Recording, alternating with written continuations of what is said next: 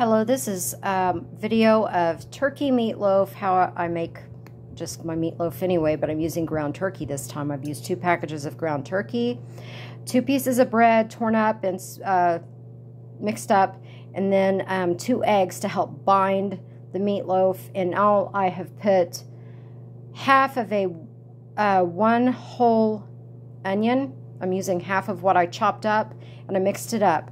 So that's what it looks like so far. And as I said, I'm running out of recording time, so I'm going to have to break this recipe up in probably 2 or 3 videos. So if I put the phone down, it's because I'm mixing things up. I saved the other half of the white onion to put in, like, either mixing with the sauce that I make or to put a little bit on top while I bake it. Okay, so I'm putting the phone down. And, well, here. I'm not good at making videos, so here we go. This is the beginning of my barbecue sauce. I have put ketchup. I have put, what is it called? Head Country barbecue sauce. I usually use the original, but the ketchup kind of takes away the tart or the zinginess of the barbecue sauce.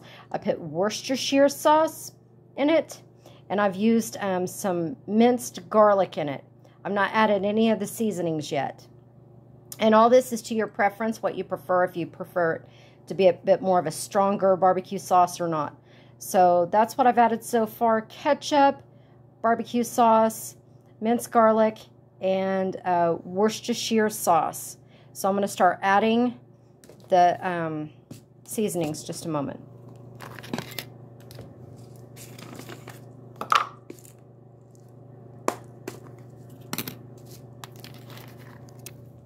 I add some dried minced onion.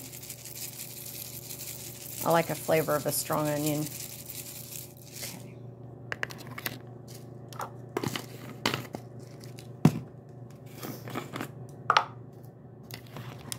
And even though there is still minced garlic in this, I add garlic powder. So add some garlic powder.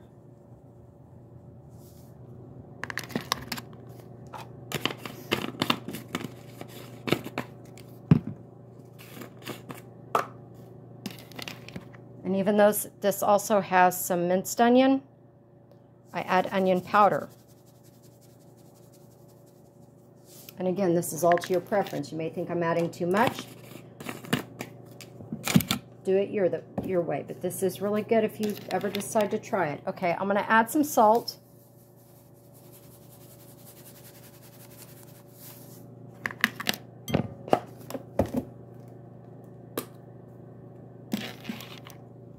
And I'm going to add some black pepper.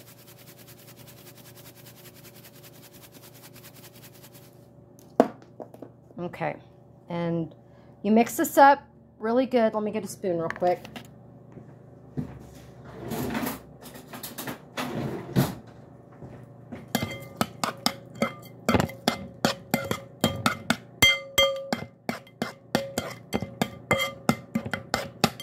Okay. And that's basically what it should look like when you get it all mixed up.